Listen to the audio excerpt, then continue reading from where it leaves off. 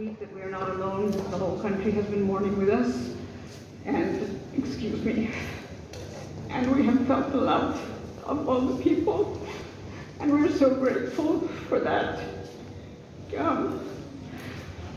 My father's biggest regret, as you have all mentioned, is that his name was not clear, that he was not given the freedom which he desired while he was still alive. And I want to thank you all for working towards that. And we hope that at some point in the future we will still see that.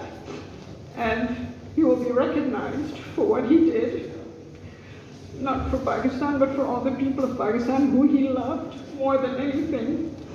And it was that which kept him going all those years when he was under house arrest, when he was, in a sense, when he felt betrayed by the government. It was the love of the people that kept him strong. The times when he was sick, when he was admitted in Karachi, when he was having surgery, people would come and stand outside the lawn in the hospital. They would bring flowers, they would bring banners, and they would show him how much they loved him, and they would pray for him. And that is what he valued more than anything else. And that is what we as his family continue to value. And what, again, I say we're so grateful for. And I want to thank you once again. And thank you for all your prayers and your good wishes, and for having us here. Thank you.